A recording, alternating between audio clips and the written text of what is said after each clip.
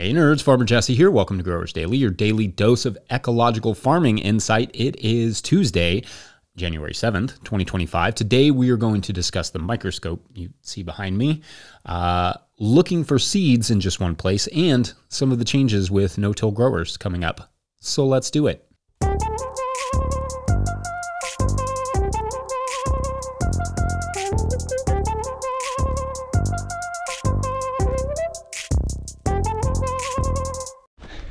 All right, I'm out surveying the farm and the ice, and you can hear probably that's the snow. It's like rock hard. It's really hard to walk on. Wanted to come and see how the tunnels were doing, and you can see there's like the ice buildup. It's just like cascading over the side of the tunnel. It's kind of coming down in a sheet. If you're not watching this on YouTube, you can, I'll try and put a picture up on Instagram or something, or you can click over to YouTube, but it's wild. I mean, this has got to be super heavy. I'm really glad I cleared the snow off. Woo. All right, so ice storms are clearly fun. I recorded that short clip walking around the farm yesterday, and after I recorded it, we got probably another 2 inches of snow on top of the ice, but at least as I get this episode together, the tunnels are fine. But man, that is so much weight on those structures. That one is from Rimmel, if anyone is curious. Really glad we stabilized our cat tunnels back in 2023 with trusses and wind bracing and all that stuff too, especially right now. Apropos of yesterday's episode about souping up the tunnel. It's really hard to clear ice safely off of a tunnel, especially with the ground being below it being slick. Like I kept falling while I was trying to do it. Someone had mentioned that there are really long high tunnel brushes available, and I think if we got slightly more snow here in Kentucky, I'd invest in one. But some years we get almost none, and then some years we get multiple like 6-inch snowfalls, and then some years we get ice, and it leaves tons of people without power, but somehow not us. So appreciative of that. Again, shouts to all the power workers out there that are doing like power lines in this freezing cold temperatures that are covered in ice. That's a tough job. And one of those people is my hay guy. So, hey, Russ. Anyway, one question I get a lot on the YouTube channel is about the microscope that if you're watching this, you can see it right here in the background. Do I use it? What is the brand? Why is it turned on? Those sorts of things. Okay, so a few years back, I was very inspired to start getting into microscopy and bought a nice microscope and camera mount and started to use it to explore, microbes and all those things. This particular microscope is the Motic Panthera E2, I think, but I'll be honest, it is probably overkill for what most people need, including myself. For me, I wanted something that would be good for videos and such, and it has mostly been that, but for generic microscopy, it's probably more microscope than necessary. Whether it has been useful for my gardens is really a different question. You see, the thing is, I think it could be in theory. You could see a certain issue within a crop or cover crop, take a soil sample and check with the microscope to see how present or deficient the soil is and the right fungi, the right arthropods, beneficial nematodes, etc. Or maybe you find an abundance of the harmful root-feeding nematodes that could be an indicator of some imbalance, and that could be addressed with proper application of a specially made compost or compost tea or something like that. I think there's definitely a place for that. I know Elaine Ingham has done a lot of work educating about this in her courses. Graham Sate has talked about various ways to increase specific microbes in the Nutrition Farming podcast, which in theory you could test those preparations with a microscope to make sure they actually work. There is a small smattering of free information online about how to identify the various microbes and address them, address their deficiencies. Again, I totally think there's a way in which the microscope could be useful. I just admittedly have not had the time to really dedicate to it, and maybe even the impetus. To that last point, when I see poor production somewhere, I'm just going to apply the best, most diverse compost that I can and let the soil and the cover crops work it out, because I'm working primarily in field conditions where the temperature, moisture, and crops are changing all the time. If I was working in a controlled environment growing cannabis or something where every ounce mattered and every square foot of the soil could be somewhat controlled, that may be a different story. Like I probably would be hyper into microscopy in that sense. But for me, I'm not sure it would be as useful, especially for the amount of time it takes to really explore a sample. I mean, sometimes by the time I'd be done exploring a sample, we could have gotten 3 inches of rain. So that said, I freaking love it at the same time. It is very cool and mildly creepy to see the microscopic world we inhabit and that inhabits us. It's elegant and vicious and bountiful and beautiful. I love having a microscope, and I'm glad I bought it as a nerd and a photographer. As a farming tool, sure, it's fine, and it probably could be better under somebody else's management who has maybe more time than I have. Maybe it could indeed have actual utility, just finding the time is tough for me. And to those who have asked, I turn it on just for a little background light. One day I will actually do something more attractive with this background, but for now, the microscope will have to do. Anyway, let me know your thoughts and questions as they pertain to microscopy. Okay, when we come back, we'll get a question from a Patreon member, BRB. Today's episode of Growers Daily is brought to you by Peaceful Heritage Nursery. If you're looking for hardy and resilient fruit trees, berry plants, or pawpaw trees, then check out Peaceful Heritage Nursery. Peaceful Heritage Nursery LLC is a mail-order nursery shipping premium quality fruit trees and berry plants across the USA. They specialize in resilient, non-GMO plant genetics for small growers. Their diverse selection includes berries, cold hardy figs, passion fruit, gumi, mulberry, and much more. They're famous for their diverse selection of premium quality grafted pawpaw trees. 5-star Google ratings and customer testimonials attest to their commitment to excellence in quality and service. Find them at peacefulheritage.com and join their mailing list. Once again, find them at peacefulheritage.com. Use the promo code NOTILL, all caps, one word, for 10% off your first order. All right, back to the show. If you, the listener, are enjoying this content, getting even a small amount of value from it, consider supporting our work over at patreon.com/notillgrowers. I will try to get to questions from everywhere that questions come, but I will always get to those Patreon questions. Today's Patreon question comes from Patreon member Amy Blankenship, who writes, quote, "You mentioned last month that your okra gets so tall, they are hard to harvest. I have a couple of thoughts. One, I'd pay good money for okra seed that makes okra the size of my beloved baby Bubba that's red. I hear you have red okra and are looking to get into seed selling," and one of those emojis. Second, Mississippi Public Broadcasting's Felder Rushing suggests to 2 to 3 callers every summer that they could increase their okra yield by cutting down their okra so it branches. I wonder if you could increase and lower your yield at the same time. See what I did there?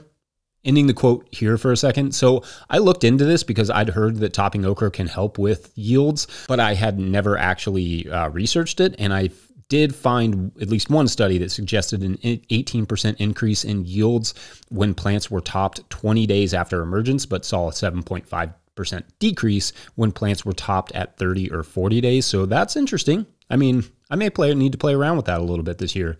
And this isn't the main part of their question, but as for selling our okra seed, maybe one day, I would love to get into seed production at some point in time. Anyway, back to the rest of Amy's question, quote, "I'm reading your book and I'm into the part where you list all the varieties you use. One problem I have on seed sites is I don't have the patience to search for every variety that I'm interested in to find out which site has the most of them to reduce number of orders/shipping. Is there an easy way, like a site where you enter what you want and it tells you the sites that sell the stuff on the list? Also, what's your strategy for keeping your hands warm when farming that maintains your dexterity in cold, wet weather?" End quote. I love all these questions. This is fun. I mean, it's like a variety show of questions. So anyway, to the question about keeping hands warm in cold, wet weather, it's all about a good pair of insulated neoprene gloves for me, or neoprene gloves with a liner. In fact, 2 pairs is better than one, like having 2 pairs, not wearing 2 pairs, so that if you get one that gets overly saturated, you can just kind of switch to the dry one and then go back and forth as needed. Now, to the question about a searchable compendium like that, where all the varieties are found in one place and then it lists who sells them. I'm not aware of one and I don't immediately see one in poking around, though, of course, if there is one, the commenters will let us know, and I'm sure somebody has put something together like that. I do several seed orders a season from several different companies. I think having a diverse range of suppliers is generally a good idea, though I understand like it does take a lot of time. Now, I do still get the bulk of my seeds from Johnny Selected Seeds and High Mowing Seeds, which, in full disclosure, are both sponsors of this show. I used them before I started the show. I'll use them after. But I do think that's important for you to know. I also use Fedco Seeds, who have the best group discount, just by the way. And I sprinkle in some Osborne, some territorial, and for regionally adapted stuff, I always try to get some stuff from a couple small regional producers like Southern Exposure. They're over in Virginia, just not too far from here. However, I would not suggest just buying the seeds that I use. My advice would be to try a few from the list that I put there, but also pick a few new ones to see if there's something that works better in your region and context. Also support some of those small regional seed producers as well that will have seeds more adapted to your climate and conditions. I always think about some of those ones that are growing up in the mountains, like wild mountain seeds. They're up like in a high elevation in Colorado. Like if I'm in a high elevation, I want to find a high elevation seed purveyor, at least for some of my stuff. To find them, I mean, it's as simple as like Googling local seed purveyor and insert the state, and you may be surprised how many good ones are already around you doing cool things. Anyway, I know that's not exactly what you were looking for, but I hope that helps give you some perspective on where to find seeds. Finding every seed in one place is probably easiest through the big guys, but you may not get the quality you're after, or you may have to compromise in some ways doing it that way. So perhaps this is an area you may want to take your time and be patient and search for what sounds most applicable to your goals. Anyway, great questions, and thanks for the support. Up next, we'll take a quick break, and when we return, we'll talk about how this wild company of no-till growers is changing a bit. Be right back. Today's episode of Growers Daily is brought to you by Harnois Greenhouses. Harnois Greenhouses has pioneered controlled environment agriculture since 1965, partnering with market gardeners and farmers across North America to deliver turnkey greenhouse solutions. Their unwavering mission is to support growers' success through innovation and expertise in design, manufacturing, and installation. Harnois Greenhouses are engineered to withstand high wind and snow loads, providing optimal brightness, increased yields, rapid ROI, and long-lasting durability. With over 20,000 projects completed, they are more than a manufacturer. They are a trusted partner. Their structures foster sustainable, energy-efficient ecosystems that drive profitable, resilient agriculture. In 2025, Harnois is introducing a new low-tech, high-tunnel model starting at just $2 per square foot, offering open field growers an accessible entry into controlled environment agriculture. Harnois Greenhouses, leading the way in turnkey solutions for local growers. Learn more at harnois.com. That's HARNOIS.com. All right, back to the show. Okay, so I wanted to take a few minutes and talk about the future of no-till growers, because we're making some kind of significant changes, and some of you will be bummed and some of you will be excited and some of you will just listen to me rant about it because it's just your routine now, which is rad. Shouts to all of that. But yes, there are some big changes coming to no-till growers in 2025 that I don't want to catch anyone off guard. First, though, a little history. In 2018, there was almost no information about how to farm without tillage or farm ecologically on an intensive market garden scale. And we were seeing lots of small farmers burning out left and right, including myself. I had started experimenting with no-till practices and seeing some promising results, especially in weed management, but needed more insight. Wanted more techniques and tactics that could possibly help my garden and anyone else's garden. So I decided to start calling some growers that I knew and was meeting and recording our chats for the No-Till Market Garden podcast in my walk-in cooler at our last farm. We had extremely poor internet then, and it was a wild ride with my Great Pyrenees often barking right outside as I was talking to farmers next to bins of lettuce mix, which was fun. There was a lot of interest from myself and other growers in how to reduce our tillage, increase profitability, while also reducing workload. So the show gained a following pretty fast. My friend Jackson Roulette proposed that we make it into something greater, something bigger. And so we partnered to form NOTILLgrowers.com. Honestly, we didn't really know what it was at first. We figured we would make videos and podcasts, write some articles, aggregate some scientific studies and other stuff like that, and just see what it kind of developed into. And over the next 6 years or so, it blossomed into what we eventually came to refer to as a media company, whose business model was effectively to sustain ourselves, pay people for their work while giving all the information away for free. So basically, we wanted to find a way to gather and distribute ecological growing information without paywalls, relying instead on selling hats, selling my book eventually, small donations from you all through Patreon, YouTube and ad sponsors, that sort of stuff. In that way, it was actually pretty dynamic model revenue-wise, but I'm going to be honest with you that it also nearly killed us. It turns out giving away information for free it's a pretty tough business model. It very nearly bankrupted my farm in the first year getting this thing going, and it definitely bankrupted my health a couple times.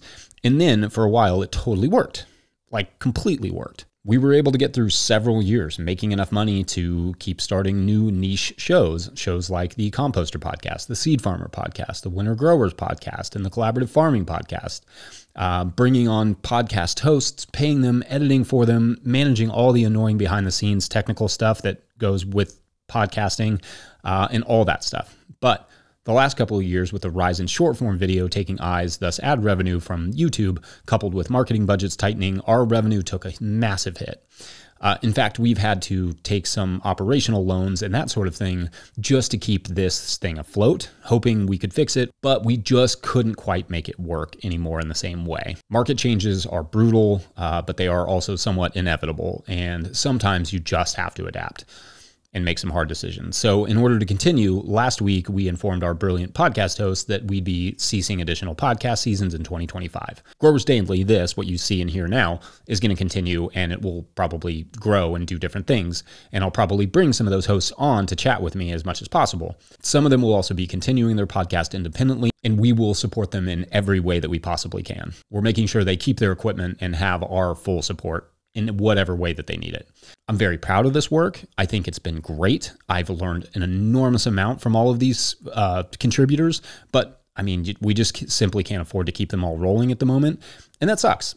It sucks a lot, frankly. However, this will give us time and capacity to reassess and find new ways to continue on our mission and help support people who are doing this kind of work or making change and keeping their info out in the open for anyone anywhere to see.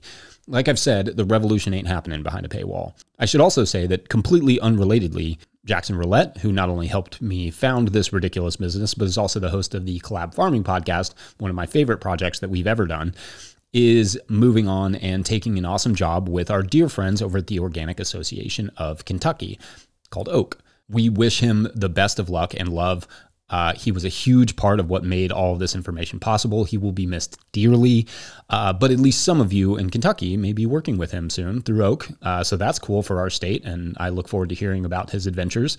So a lot of big changes in 2025, but as for this show, nothing is really changing with Growers Daily. I will almost certainly still occasionally do the classic Farmer Jesse videos, especially as the season ramps up and I have something to film, but if you have any questions, feel free to let me know, and I will try to address them as best I can and update you as the picture becomes more clear what all No-Till Growers is up to going forward and how we are continuing to serve our mission, albeit probably on a slightly smaller scale, because we will. We just have to find more financially reasonable ways to do it. Anyway, huge thank you to Natalie, Mimi, Alex, Dan, Clara, Jane, Michelle, Jackson, Michael, Josh, Jenny, Miles, Iriel, Aaron, and everyone else who has given us their time and brain at some point to get so much great info out there. You will still see some of their shows coming up for the next couple months, so make sure to check them out and show them love and show them support, especially as they go independent, and you will hear about all of that from me. Otherwise, that's the update. I'm going to wrap it up there, though. Huge shouts to Willie Breeding for the theme music and the team at No-Till Growers for all of their support. Pick up a copy of the Living Soil Handbook or the Seed Farmer at NOTILLgrowers.com to support our work. Big thank you to everyone over at patreon.com/NOTILLgrowers, where at a certain level, or if you just bump up from one level to another, or sign up in the month of January, you will get a shout out on the show. So big shout outs today to, it's our weeklies. We have Maina, Byron Green. I wonder if Byron Green knows we also now have a Brian Green that's almost spelled identical, but with an A, not an O. Never mind, it's not really that similar. Anyway, Maina, Byron Green, and Stephen Smith. This week, this trio is, this is a 900-page novel, and it is a story of a staring contest. In the opening scene, you kind of see the staring contest and you kind of get a sense for how intense it is. But as the novel unfolds, it sort of weaves all their stories together and it gets progressively more complicated, and you start to see why this staring contest exists and why it's so intense. Also written in that kind of like Jose Saramago style, where it's like there's maybe only like 15 periods in the entire book, and you basically can never put it down. And it's called The Staircase because it was also written by a dad. Yep. All right. Thanks for watching and/or listening. We will see you tomorrow. Yeah. Bye.